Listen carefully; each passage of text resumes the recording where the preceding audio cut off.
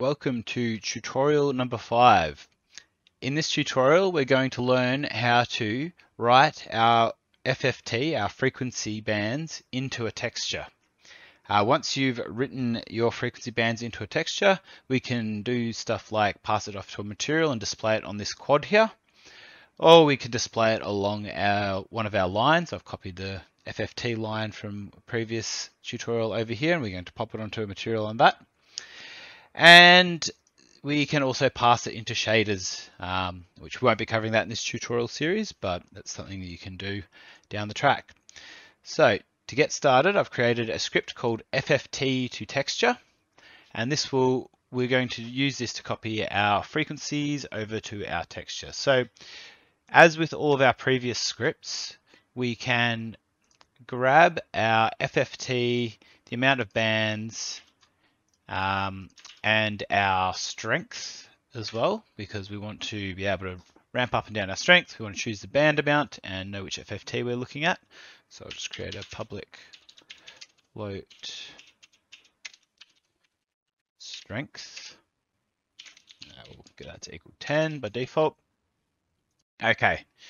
We're also going to, I better put our void, put our start methods in, and put our void update methods in. What we're going to want to do, we need to create a public texture 2D. So texture 2D is what we store our textures in Unity. It's a Unity structure, no object. We want to maintain an array of colors, which we'll be using to keep our pixel colors in a single dimensional array. And we want to have a public variable of color. So we want the color that we want our FFT to be colored in. So in this case, we're just going to go from black to white. So white will be our color. Okay, so from here, we can initialize our color array using new color array. Remember how in the previous examples we can use the frequency bands cast to an integer to get our number of bands here. So that will give us the number of colors in our array. We can create our FFT texture. Oh, sorry. Just call it FFT texture, not textures. Make that equal a new texture 2D.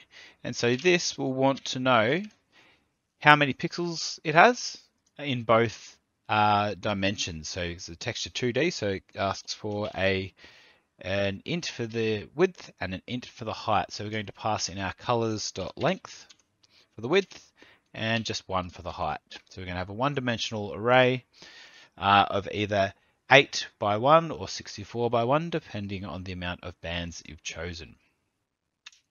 Now there's a few things we need to set up for textures. So what we want to do is set the filter mode, and this determines how the pixels are filtered between one another. Now if we have point mode on, there'll be a very clear line between each pixel value, and I'll change this later so you can see what I mean. The bilinear will blend smoothly between them, trilinear will blend smoothly between 3. Point will make each pixel just sample the color that it is on. Then we have our FFT texture wrap mode, and we want that to clamp. Okay, clamping will just mean that it doesn't wrap around back to the start. So if we have a straight quad, it means that on the very far right hand side, as it approaches the end, it won't begin to start sampling the pixel on the left hand side. This is something that exists in TextureLand, so let's just go with clamping for the moment. There may be instances where you may want to change that to wrap. And okay, that creates our texture. Now what we need to do is iterate through all of our colors and update it each frame. So let's just go a quick for loop, And we go for all of our colors. And what we want to do is for our color I, we want to use our FFT dot get band value I for our index, and we can pass in our freak bands. Okay, so this gives us our frequency value. We want to times that by our color, and we want to times that by our strength. Okay, pretty straightforward. We've created a texture. We've created a color array. We've created our texture, and in the update, we've filled our color array with our frequency value times our color times our strength. Now, to get these colors into the texture, we need to grab our FFT texture and use a command called setPixels. Now, this command is asking for an array of colors. Luckily, we've got our array of colors here, and we can do that.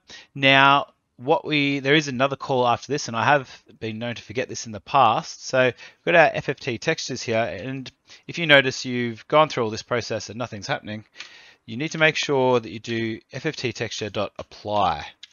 This actually sends all of this color data to that texture from the CPU to the GPU. It's very important. Otherwise, you won't see anything happening. So now we've got a texture.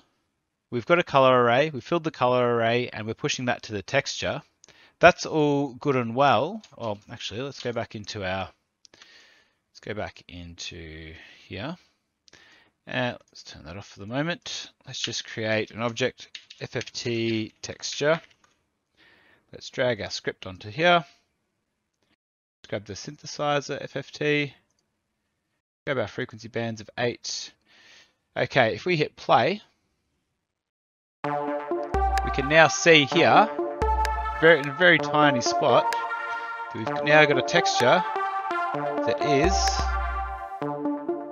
oh, we can't quite zoom in there. It's a tiny little texture there of 8 pixels across by 1, which have our frequency on it. But what we need to do is apply that to a texture so we can actually see it on an object. So let's go back into our script.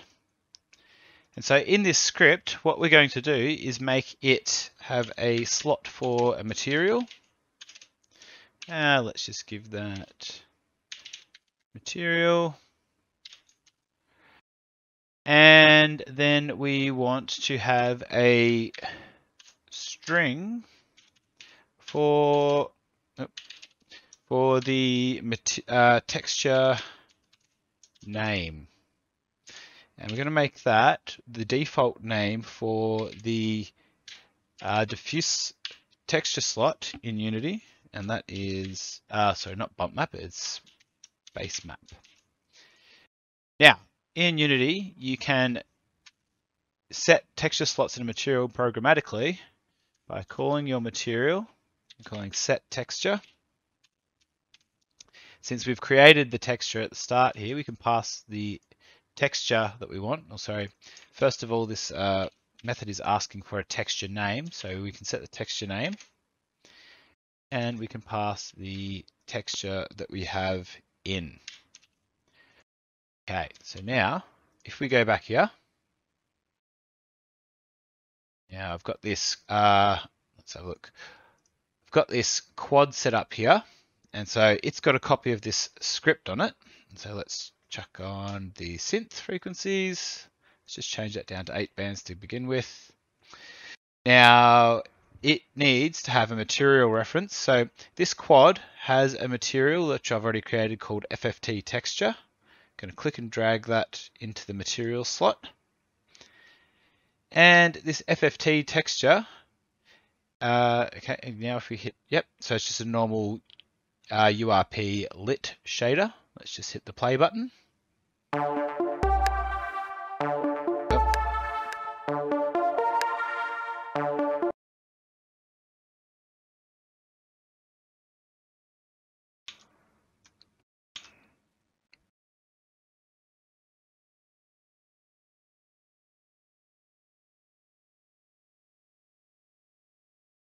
So I've got this quad here, which has a FFT to texture script on it. It's using the synth FFT, got frequency band set to 8, strength set to 10. Now, it has a reference to the material that this quad has on it. So I've created a material in here. It's a universal render pipeline unlit shader, and that just has a single base map texture slot. So we're going to use our script to fill that slot and apply it to this quad. So if I hit the play button now, we should see we're getting our frequency drawing to our texture and to our material. Stop that, come over here, change down to 64, and now we get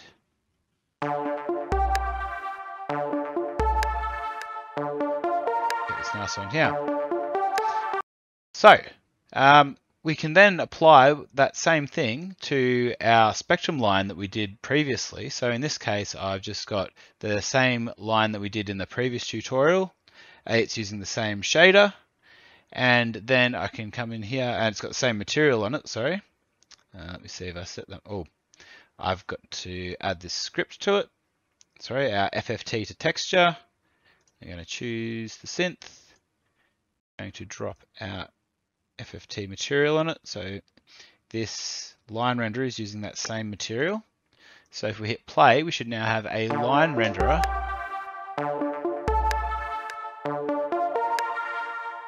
with the same texture applied to it. Now what we can do is we can apply this to different slots in the texture. So in this case, let's try changing this to a lit shader. And what we can do is pass it into the emission slot, so we get it to kind of glow a little bit, which so it pokes through and causes a bit of bloom. So in Unity, a handy trick for finding out the names of these particular maps here is if you right click on the inspector and go to debug, and you scroll down to the materials down here, you can find the names for all of the particular for all the particular properties. I've got saved properties here, all the textures, and we can find the underscore emission map. So that's what we're going to want to put into the name here for our texture name for our script. So let's change that to emission map. There's a emissive map. Let's have a quick look at that.